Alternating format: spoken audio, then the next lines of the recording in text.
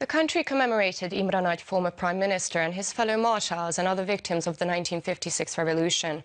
June 16 marks the 59th anniversary of the executions and the 28th anniversary of the reburials. President János Áder remembered the fallen heroes at the new public cemetery in Rákoskeresztúr. Tegnap volt Maléter Pál és Gimes Miklós jeltelen sírjának feltárása. The exhumation of the graves of Imre Nagy and his fellow martyrs started in March 1989.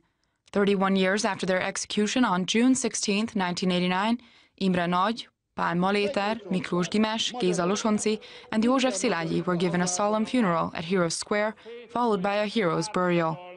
A sixth empty coffin was also buried to represent every martyr and victim of the 1956 revolution.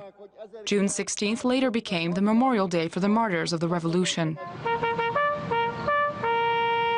On the 59th anniversary of their death and the 28th anniversary of their reburial, a commemoration was held in Budapest at the Imre Nagy statue at the Martyrs Square.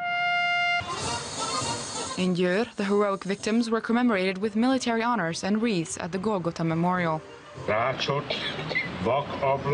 In Pécs, László Debreceni recalled what it was like to hear the news of Imre Nagy's execution while in prison as a 22-year-old. There were a few signs already in the morning that something big had happened. The prison officers were grumpier than usual and were armed heavily. You could feel the tension in the air. Then we heard the reason for all the suspense. We read the prison newspaper and were so shocked the words seemed to jump before our eyes, he remembered.